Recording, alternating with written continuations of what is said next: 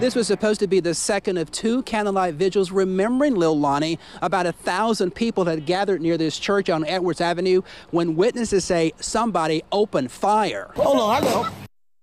Lay down, baby. Damn.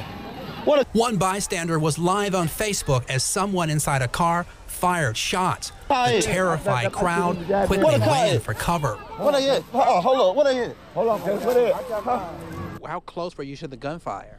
I mean, you know, it's like you don't know where the shot's coming from, but you know, is it like right here? You know, I mean, you just can't pinpoint it. Some people ran so fast they dropped their candles and left their shoes behind. Man, you know, I ran out of both of my shoes. Man, it's unbelievable, man. This is supposed to be a thing for Lil Lonnie. They choose to shoot while we got kids out here and all of that. Like, something needs to be done in Jackson. People who live in this community say violence is all too common here.